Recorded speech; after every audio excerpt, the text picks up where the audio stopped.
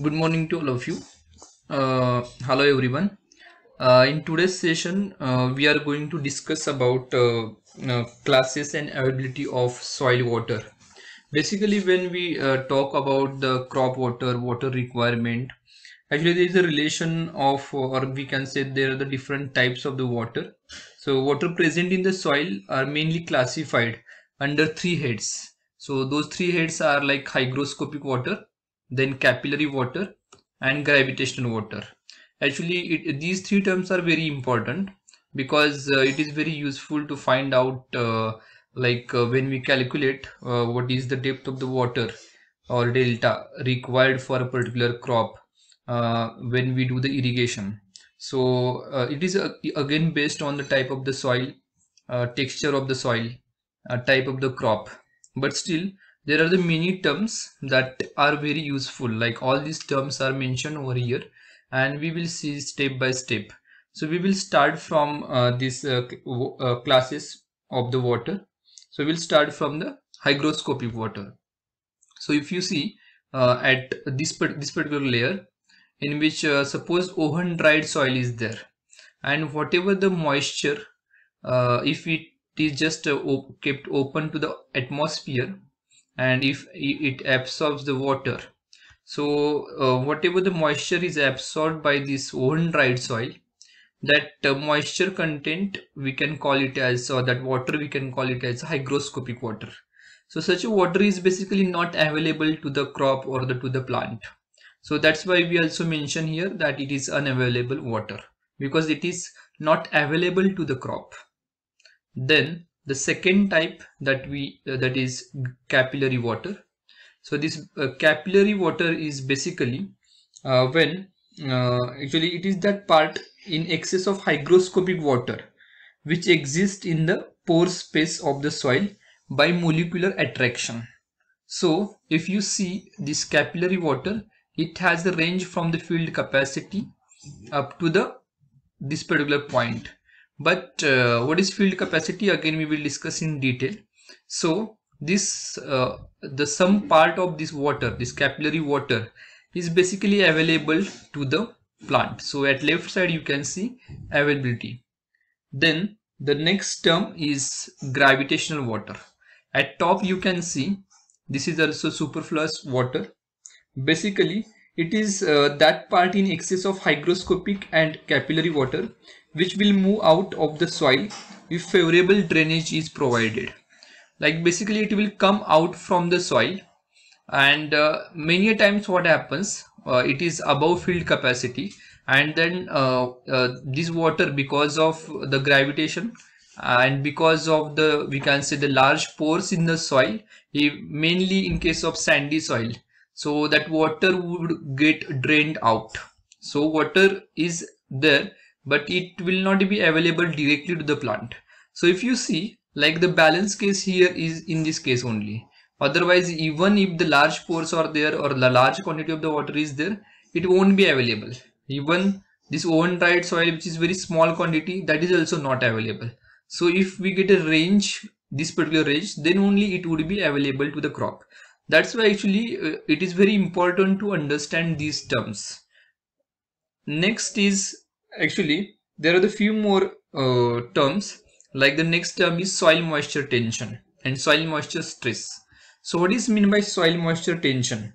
So basically the force per unit area that must be exerted in order to extract water from the soil is known as the soil moisture tension. So when we say the force per unit area, it means that basically the pressure. Okay, so when we whatever the pressure is needed to extract the water from the soil, so that is nothing but the soil moisture tension, and it can be expressed in terms of atmosphere, ATM. So it is also known as capillary potential, capillary tension, or force of suction. So soil moisture tension is basically inversely proportional to the moisture content of the soil of the given texture and structure.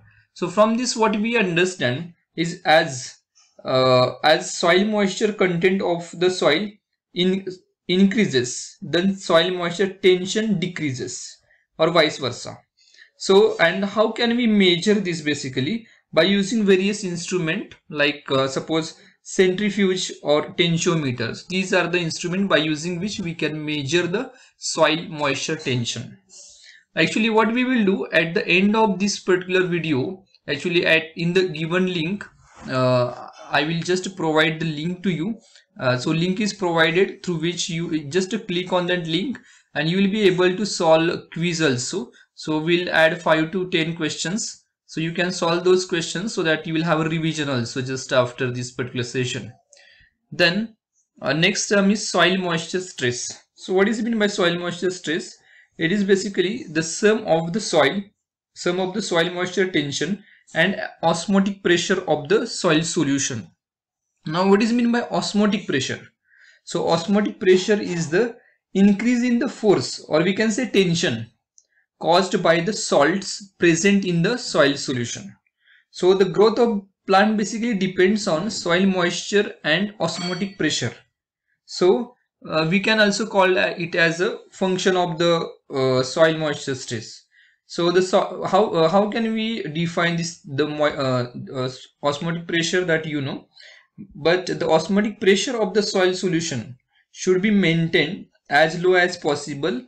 How can we maintain it low as possible? On the basis of, like, we need to do the leaching, and through leaching we can control it, so that, you know, in this world actually if we get in appropriate amount, then only it is sufficient. Even if you apply lot of amount of water to the plant, it doesn't mean that it will grow or it will produce high yield. Actually it should get optimum amount of water. In the same way, even if soil moisture, this osmotic pressure is too high, or the salt content in the soil is too high, then it is not good for the plant. Actually there are the few more terms, like I will open here. So these are the terms like soil moisture constants. So the various soil moisture constants are there, like saturation capacity, field capacity, permanent wilting point, available moisture, readily available moisture, moisture equivalent, and soil moisture deficiency. So we will discuss one by one. We will start with the saturation capacity. So basically what is meant by saturation capacity? We'll open this figure again. Actually it will help us to understand in a better way what is meant by what are the different constants, moisture constants. So saturation capacity is basically, it is also called as maximum moisture holding capacity or total capacity. So it is the amount of water required to fill all the pore spaces between the soil particles by replacing all air held in pore spaces. Actually as in other subjects also, in geotech or other subject also, when we discuss about the soil, actually there are the pores present in the soil. Generally it is filled by air, and when that is filled with the water, all the pores are when filled with the water, then we can call it as a, that is what is maximum moisture holding capacity, or we can say the total capacity or saturation capacity. And actually upper limit of possible moisture content is very important, because it will help us. Actually the soil moisture capacity is nothing but the upper limit of the possible moisture content. So when the porosity of the soil is known, the saturation capacity we can calculate. Like if we take a simple example, suppose many times what happens, we focus more on the examples or the numericals or problems, but these terms are very important, because if our concepts are clear, then only we can solve the numericals very easily. Like for example, if the porosity is 50% by volume, so, and the moisture in each meter of saturated soil would be equivalent to what depth, so that we can calculate very easily. It means that if we know the porosity, which is 50%, so 50% multiply by per meter depth we want. Suppose 1 meter depth is there, and for 1 meter depth how much is the saturation, so that we can find out. So how, like 0.50, that is 50%, multiply by 1 meter. So around 0.5 meter equal to 50 centimeter. So we can calculate very easily. So the 50% is saturated. So 50 centimeter depth is saturated. So in this way, from this porosity we can calculate very easily. There is another term. Actually, this term is very important. This is field capacity. So I will just highlight this particular field capacity in the same figure only, so that even we can highlight with the highlighter also. I will just select the highlighter.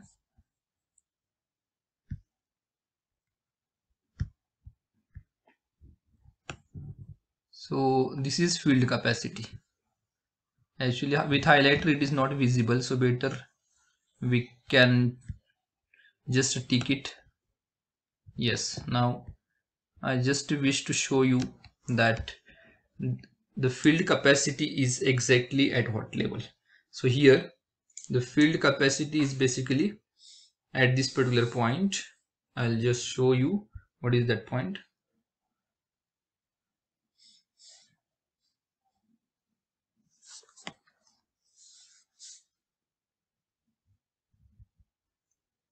Yes, so this is the point, but I need to select pen. Okay, now I can mark you that level. So this is the point. So this is the field capacity point. So from bottom up to the this particular point, from bottom up to this particular point, this entire or this level we can call it as a field capacity. Now how can we define this field capacity is the most important thing. So basically this field capacity is the moisture content of the soil after free drainage has removed most of the gravity water. So what does it mean?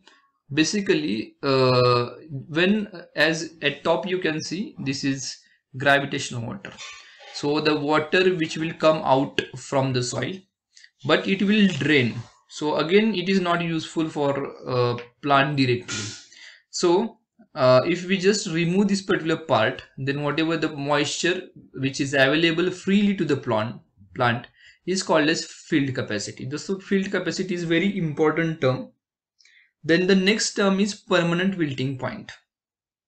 This you can see. Okay, so the permanent wilting point or wilting coefficient we can see. So what does it mean? Basically permanent wilting point or the wilting coefficient is that water content at which plants can no longer extract sufficient water from the soil for its growth. Like if you see, this is a wilting point, and from this top if we go downward, actually it is very difficult for the plant to extract such water when we go downward, and this top one is not available to the plant as it drains out, it goes with the gravity, and this is the point. So after this point, plant will not be able to extract water from this particular soil. So this is the wilting point. Actually this permanent wilting point, the wilting coefficient, basically plant starts dying after this particular point. So because plant can't extract water up after this particular point. Then the next term is, actually there are the two more sub terms in the temporary in the permanent wilting point. The next term is temporary wilting. So what is mean by temporary wilting? Okay, so there is one more sub term called as temporary wilting, which comes under permanent wilting point only. Two terms, actually these are the different from permanent wilting point: temporary wilting or ultimate wilting. What is mean by temporary wilting? Temporary wilting may sometimes take place during what day, but the plant will recover in the cooler portion of the day. Like in the same day, even you can observe that in early morning or in the evening, when there's we can call it as the cooler portion of the day. So plant gets an opportunity to maintain or to recover. So no addition of water is required. Thus, temporary wilting may take place during the hot summer day, and even when soil moisture is higher than the wilting coefficient because of increased transpiration rate. So this is temporary wilting. What is meant by wilting? Ultimate wilting. This ultimate wilting is different from permanent wilting point. So it is just when ultimate wilting occurs, the plant will not regain its turgidity even after the addition of sufficient water to the soil, and the plant will die. The moisture tension at ultimate wilting point is as high as 60 atmosphere.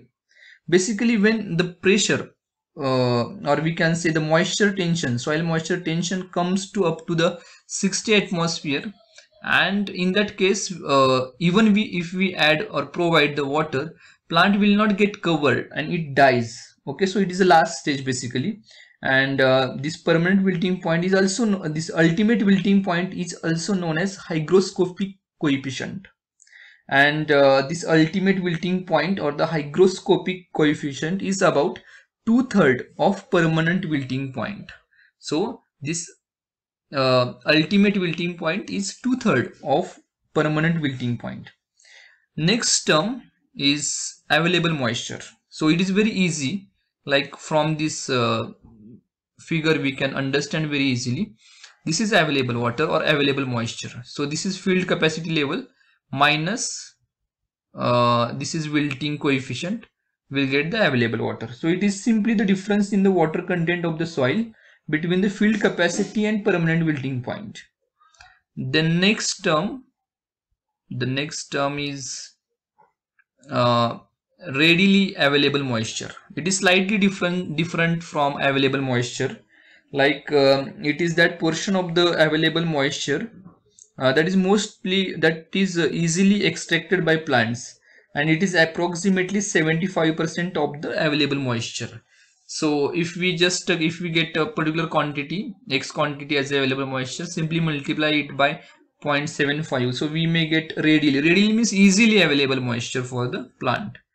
Then moisture equivalent. So the next term is moisture equivalent. So this moisture equivalent is basically equal to the field capacity, so which is 1.8 to 2 permanent wilting point. So again, in the other way also we can define it as a 2.7, that is one factor, multiplied by hygroscopic coefficient.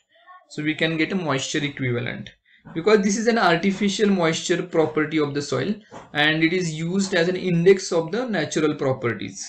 So it is the percentage of the moisture retained in a small sample of wet soil, say 1 centimeter deep, when subjected to the centrifugal force 1000 times as great as gravity.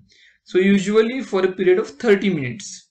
Moisture equivalent is used as a single factor to which the property of the soil can be related within a reasonable limits. And that's why actually I have mentioned the term like soil moisture equivalent can be equal to the field capacity, and which is equal to 1.8 to 2 permanent wilting point, or same it is 2.7 hygroscopic coefficient. Then the last term is about soil moisture deficiency. Now from the deficiency word only you can understand, like soil moisture deficiency or field moisture deficiency is the water required to bring the soil moisture content of the soil to its field capacity. Okay, so this is a field capacity, and water required to bring the soil moisture content to this particular level is called as soil moisture deficiency. So it is basically whatever the water is needed. So in this way actually we have discussed all these terms. In the same video below I have just put a link by using